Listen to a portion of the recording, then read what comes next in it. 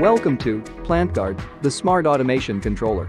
This is a getting started video to install mobile app from Google Play Store and access the controller. To install the mobile app on Android smartphones, scan the QR code in the installation and operation guide. Then, follow the link to install the PlantGuard mobile app from Play Store. Alternatively, you can go to Play Store and search for PlantGuard. You will see PlantGuard Smart Watering app in the search list.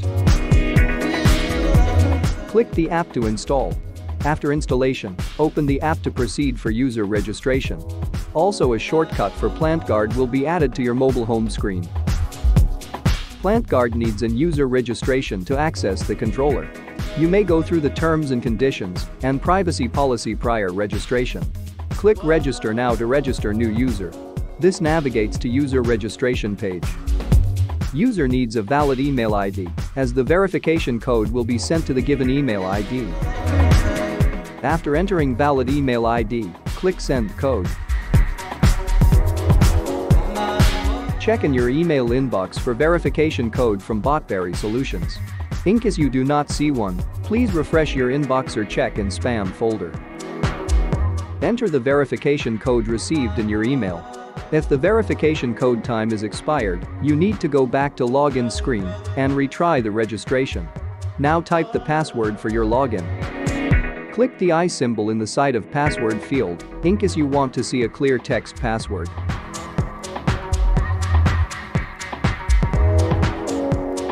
Once done, click the Register Now button. Upon successful registration, you will be redirected to Devices List home screen.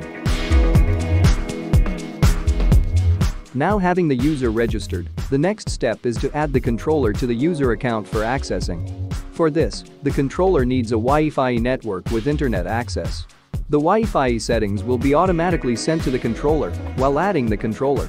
So ensure that your Android mobile phone is on the same Wi-Fi network as that of the controller. This is required for the first time. Afterwards, they can be in any network. Prior to adding the controller via mobile app, make sure that the router, mobile device and the controller are close to each other. Also, the auto Wi-Fi configuration requires 2.4 GHz band. If you have a dual Wi-Fi band, please turn off the 5 GHz band during registration.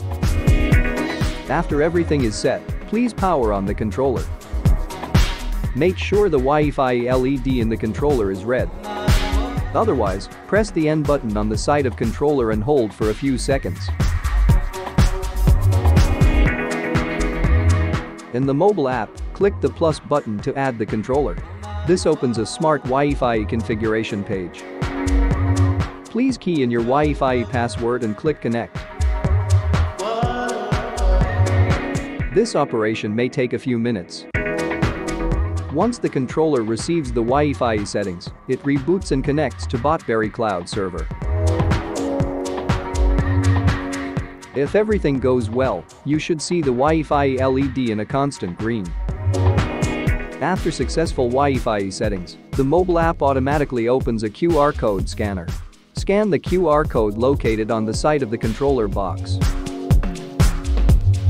Now, configure a meaningful name for your controller and click Add.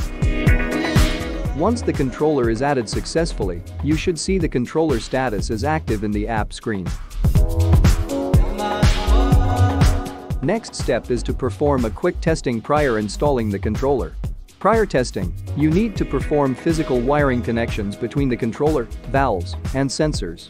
The required wires and connectors are provided if you are installing the controller from DripKit. Insert the 2-pin black male connector in the wire to the 2-pin female connector in the valve. Similarly, insert the 3-pin male connector in the wire to 3-pin female connector in the sensor. Finally, insert the green color screw terminal in the appropriate controller port. For more details, refer the wiring diagram section in the controller installation and operation guide. Now, click on the controller to navigate to controller dashboard. The top section provides information about the controller connectivity, power consumption, local time and Wi-Fi signal strength. The bottom section provides zone-specific controls and sensor data. Each zone in the list is mapped to a port in the controller. The details about various features and its options are covered in Controller Usage Guide. Click on the zone to navigate to zone-specific page. Here you can find zone manual on and off control and zone history for the last 5 days. To manually turn on a zone, click the zone on-off toggle button. In the pop-up for testing, key in 1 minute and submit. A click sound is heard in the valve. The program LED in the controller is on as well. Additionally, the zone progress, start time and the remaining time details are displayed. Further, the power consumption in the controller system widget is non-zero when zones are on and valves are physically connected. You can wait for the completion or manually turn off the zone. Once the zone is turned off, the event is shown in history and the last run zone status is updated in the app.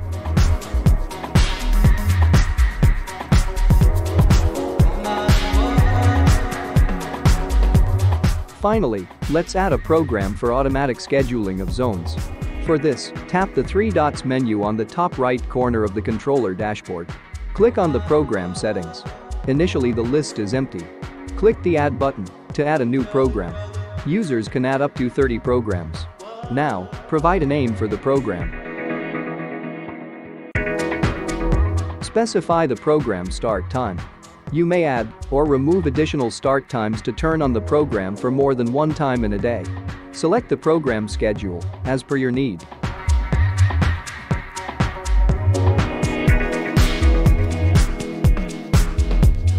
Now, specify run duration for one or more zones.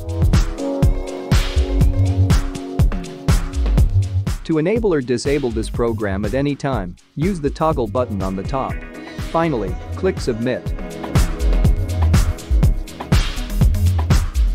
In the future, to update the program, click the pencil icon.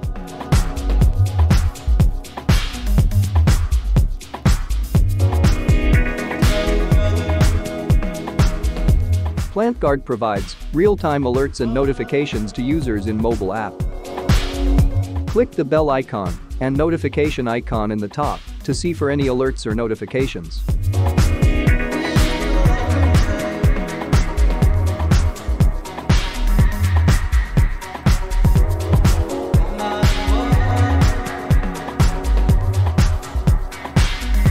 For any queries or technical issues, please visit our website, botberrysolutions.com, or reach us at support@botberrysolutions.com.